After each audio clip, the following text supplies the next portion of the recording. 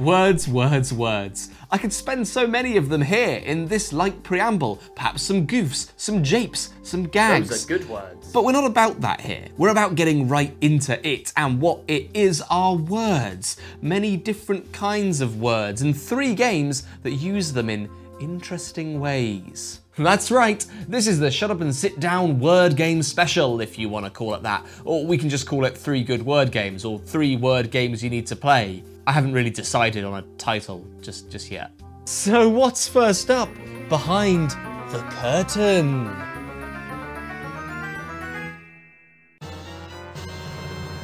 Paperback Adventures has an elevator pitch that is something of a pheromonal blast to the brains of most board gamers. What if Slay the Spire and Scrabble got themselves into bed and made a fiddly yet nuanced baby? And if that rhetoricism didn't quite make sense, I'll just spell it out for you. This game is like if Slay the Spire and Scrabble DID and SEN. To get some negative admin out the way here, the biggest problems with Paperback Adventures are that it has a slightly odd distribution model, requiring a base set and a character box to function as a game. Its components are whack, with these little stat tracks not just quite... And on top of that, this rulebook stinks about as bad as day 3 of a board game convention. Bloody hell. See, the thing is, I was underwhelmed by the production on this thing, but I was blown away by the design. Here's how it works. This is a mostly solo deck building game in which your goal is to reach the end of 3 levels, with each level proposing a set of baddies you need to best, 1 lackey and 1 boss per stage. First up, we're fighting the pesky suitor, who has a plump and hearty health bar of just 5 points. And in this game, we're playing as Ex Machina, a robot who spells. Not magic spells, word spells, which mostly make punches, don't ask. What we're going to do at the start of each turn is draw a hand of 4 cards from our deck and use those letter cards we've just drawn to make words. Words like example, tutorial, or You'll see that as we lay these words out, we collect a little bouquet of symbols. Damage hurts the enemy, shields stop us getting hurt, and energy can be used to power up our special abilities on our items and equipment. Play words to whittle down their health bar while preserving yours. Easy. But here's the twist. You have to decide which way to splay your word, and you only gain the symbols of the direction splayed. The others get all covered up with card. And on top of that, the top card of your word will activate its special ability down here for further combo potential, but it'll get removed from your deck for the duration of the combat once used in that way. How structural was that, buddy? Now that you've filled up your deck with all these weird letters. Now, to help you in your spelling efforts, you have access to a wildcard that can fill in as any letter, and an enemy vowel that can be plugged into your word too, both assuring that you've always got opportunities to spell something satisfying. Although I'm actually missing a G and a Y if I wanted to spell the whole word. The enemy you're facing will then retort with their attack, cycling through a bunch of different moves like the funkiest wrestler at the party. Now, this was the point at which I thought Paperback Adventures might fall down, but don't you worry, it swings and it hits it out of the park and straight into my collection. Each and every enemy you face has its own unique gimmick or set of new ideas that mean you have to constantly vary your strategy across the course of a run, making those enemies' strategies as compelling as your own. There's not actually that many strings for the designers to pull on here. You've got these purple hexes, these golden boons, health, and the thing that tracks what action they're going to take next, but by keeping these resources vague, they can pull on what they mean in all sorts of interesting ways. Hexes representing getting covered in sludge, the wily ways of this charming man, or getting shrunk down by a mad scientist. And the amount of variety in all of these different monsters you'll be facing is only matched by the amount of variety that you have in approaching this puzzle with your own strategy. After each fight, you'll gain items for active bonuses and MacGuffins for more weighty passive bonuses. Maybe this heart will increase your hand size and you can combine it with a musket to do some really spicy damage if you're playing big, long words. But you can also upgrade the individual letters in your deck, making your P's pack more punch and your Q's pack more quench. For all of its bells and whistles though, the core excitement in Paperback Adventures is always your deck. It's always these letters, it's always the words that you can spell with them. Cards are rarely added to your deck in this game. They're more often manipulated, changed, upgraded, or replaced. So every time you're adding, or changing, or replacing, or manipulating a letter, you're thinking about what words you can spell with your current deck. If you remove that M, that means you can't spell menu anymore, and that's a really good word for you for whatever reason. Do you see what I'm saying? And when you're playing with a friend, that excitement compounds till you're sat giggling around the table because you've developed the perfect lunch strat or something similar. Chat saying 4. Yeah, we could try 4. 4! That's great. That was a very good word. And you may have noticed in this video, just maybe, that Paperback Adventures has a digital implementation, a lightly simplified version of the physical game that I'd recommend to people who prefer consuming their media on the computer. If you look at Paperback Adventures and think, why is this not just a video game? Well, it is, and you can consume it like that just as readily as you can own it as a physical object. It's entirely a matter of personal preference, though I would say in its favour that the digital version is better tutorialized and also doesn't have game trays in it. Seriously, these are a component I'm yet to enjoy anywhere. The perfect piece of plastic for people who enjoy the sound of Production issues aside, I think that Paperback Adventures, digital or physical, is an absolutely fantastic design from the creators Sky Larson and Tim Fowers. One to absolutely look out for if you like word games and if you like solo games. And if you want to learn more, you should watch this great video from E&E of No Pun Included, Elaine and Euphrates. So what's next up? Behind the curtain. I was going to think of a different joke, but I just couldn't. So it's the same joke again. What's behind the curtain? It's LOK. It's a puzzle game. Our second star of the show today is LOK, a tiny little puzzle game from designer Blaž Urban Gretzar. This is not a board game, this is not a card game, it's not a mega game or a micro game, it's a tiny little A5 notebook with a series of puzzles inside of it that you will solve with a pencil and an eraser.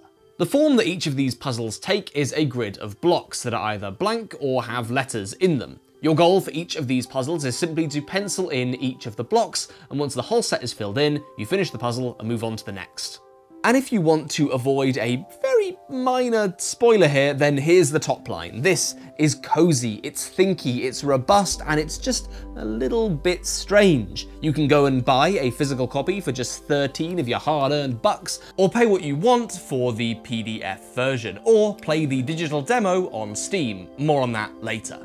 So, to start filling in these boxes in these puzzles, you need to play by a few very simple rules. The first of which is that if you can spell out the word LOK, L-O-K, then you can fill in not only all of those blocks, but an additional one as well. And filled in blocks don't actually count when trying to spell out words. So you could have look and then use a LOK somewhere else to get rid of one of the O's, so you have LOK, and which you can then cross out to fill out something else. The game then continues to drip these rules in. T-L-A-K, tlak, can be filled in for a unique effect. Ta can be used for its unique effect, and the puzzles ramp in complexity until you're using all kinds of keywords to solve increasingly dense clumps of letters, where erasing select letters will create those keywords to daisy chain a solution together. But the thing that I think is really interesting here is that LOK doesn't actually teach you many of its rules. There'll be a slim bit of text at the start of each chapter, which normally introduces a new word, but you have to make logical leaps as to the way those rules work with what you already know. So, for example, that earlier mechanic, that spaces that are filled in don't count for adjacency. That's not something the game tells you explicitly, you have to infer that rule, because the puzzle can't be solved any other way. Now that might sound a little counterintuitive. In fact, it kind of annoyed me at first, but the more that I played LOK, the more I came to appreciate that this way of doing things is a very smart shortcut to those aha moments that you love in puzzle games. You don't just have to find the solution to these puzzles, you have to find the mechanics as well. LOK is very clever at tutorializing this kind of process as well. The designs of the puzzles to be solved or not solved explain the rules organically. I've not seen something really do this before, and for that, I think it's interesting enough to take a look at. But what I really value LOK for is something that sat in exactly this spot over the past few weeks: It's something that I can dip into whilst eating my toast in the morning, a pleasing ritual of hatching these boxes and coming up with new notations for how to solve these increasingly cryptic puzzles. It softly surprises as well, with its gradually ascending curve of difficulty that lets you get comfortable with a keyword before shifting the stakes. I don't actually have much more to say about LOK, really, and I feel bad that it's gotten a shorter section than the other two games in this list, but maybe that's just a testament to how good it is. And in what is becoming a running theme in this video, LOK will also be available as a digital implementation. Currently just a demo, but a really full-featured and rich demo. The work done on the sound and animation and visuals of this thing, oh, it's lovely, it's so satisfying to play, so tactile. I really like this, a great way to check out the game.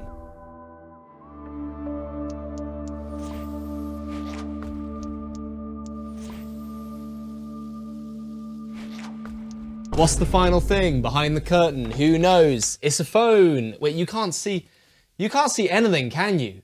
Have I got this wrong every time?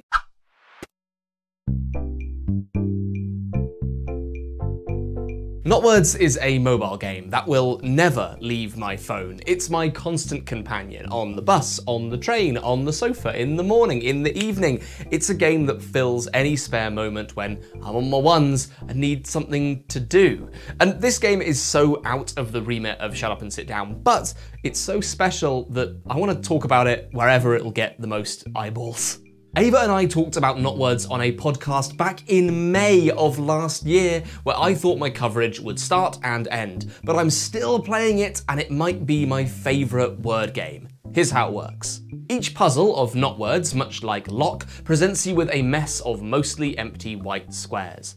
This tangle is divided into smaller clusters with a small list of letters at the top. Those are the possible and only letters that can slot into that cluster, though you don't know where they go within it. To solve the puzzle, you'll have to fill in every square so that, horizontally and vertically, the whole grid is filled with complete words. What emerges here, though, is kind of a halfway house between a crossword and a logic puzzle, where your internal word database has to mesh with these ideas and understanding of structure, how vowels glue words together and they cinch shut at the roots.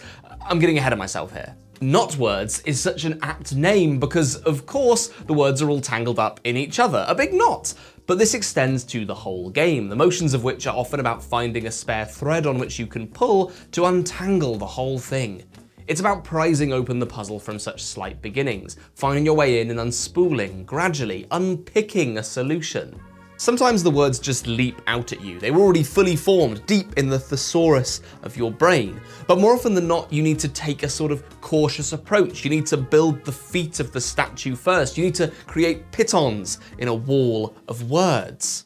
Now, your Knotwords is delivered in a few different forms. There's a daily classic, a daily mini, and a twist puzzle that come out every day to solve, ascending in difficulty across the week. Even though I am a fiend for this game in my spare moments, I never managed to keep up with this. Mostly I'm content just dabbling with the monthly puzzle books. 30 puzzles delivered in a big chunk for you to slowly work through over the course of the month, with a few special puzzles dabbled in there where secret words are hidden within the grid. Maybe this one's themed around animals or foodstuffs or body parts. You fly through the first few, but the later ones you'll likely lose patience with and return to over 2, 3, maybe even 4 sessions, each time chiseling away at the sculpture. A particularly easy puzzle can take 30 seconds, but a really challenging one at the end of that puzzle book can take up to 30 minutes. And my goodness, it feels so satisfying returning to a puzzle after time has passed, finding the end of the sellotape so you can pick at it and get the whole thing rolling again. And that feeling of sprinting through a puzzle, that's the juice of Knotwords that has me coming back. There's a very real mastery of these systems hidden in the little tricks you learn along the way, a unique challenge to solve only by understanding it as both a words puzzle and a logic puzzle, and one that's delightful to play in a slightly competitive mode with a friend or partner. And all of this is not to mention the fantastic, slicked back, timeless presentation that also features this rabbit that just goes absolutely bug nuts when you win.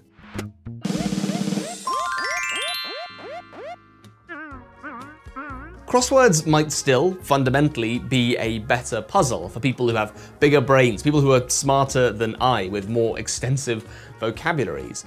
But in Knotwords, you'll never fail because you don't know a really specific and irritating word. You can plug the letters in any order and hopefully it will come together by the end. And I think that's kind of what makes it special. It's that collision between words and logic that make it like one of the truly great new puzzles, an entirely original game that just feels timeless and classic and something really special. And this has been a bit of a rambly, short segment on Knotwords, but hopefully my passion for it is clear. Get this on your little mobile phone or your desktop device. It's just fantastic. It's so good. I love Knotwords. And that is the end of this 3 word games video. A little quick turnaround, rapid style, rough and tumble video for you folks at home. Hope you enjoyed it. Hope you had a good time. We'll do another normal one soon. We've got some good little game videos cooking. If you want to learn more about what the site is up to and what kind of videos you can be expecting, check out our monthly post on the website. We put one out once a month detailing the schedule, what's been going on. We're having a little bit of a slow period at the start of this year because everyone seems to be moving house. I've finished my move, Matt's doing his. He's got to clean up a load of green dust. You can hear about that in the newsletter. We send them out monthly to our subscribers who back us on Patreon. And also you can check out the Twitch streams. We're doing them pretty much every Tuesday now. The For the King stream went up on the channel the other day, but we do all kinds of things over there. Most Tuesdays, they've been a bit spotty so far because we've had things going on, but most Tuesdays you can expect a fun game in the evening with probably me. Thank you very much for watching and we will see you next time. Bye.